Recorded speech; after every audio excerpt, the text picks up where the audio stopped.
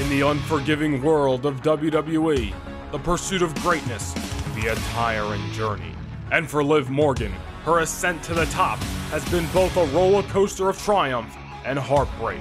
But now, she stands at a crossroads, facing the imposing presence of the reigning and dominant WWE Women's Champion, Shayna Baszler. It was at Vengeance on May 14th when Liv Morgan achieved the unthinkable, toppling the mighty Empress of Tomorrow, Asuka. A victory that sent shockwaves through the WWE Universe, proving that Liv Morgan is a force to be reckoned with.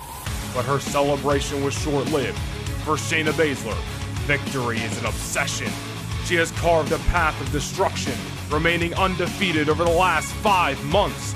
Baszler proved her mastery over Morgan, tapping her out not once, but twice.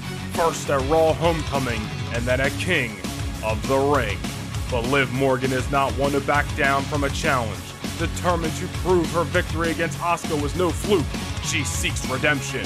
Morgan aims to show that she has found a way to outlast the submission magician herself. Baszler, on the other hand, has waited years for her moment at the top. Relentless and unyielding, she is not planning to step aside anytime soon. Baszler's hunger for dominance is insatiable, and she intends to maintain her stranglehold on the women's division. These two fierce competitors will collide at Money in the Bank on July 16th. It will be a clash of wills, a battle of perseverance, as Liv Morgan looks to prove her mettle against the formidable Shayna Baszler. Can Liv Morgan find a way to outlast the Queen of Spades and dethrone the reigning champion?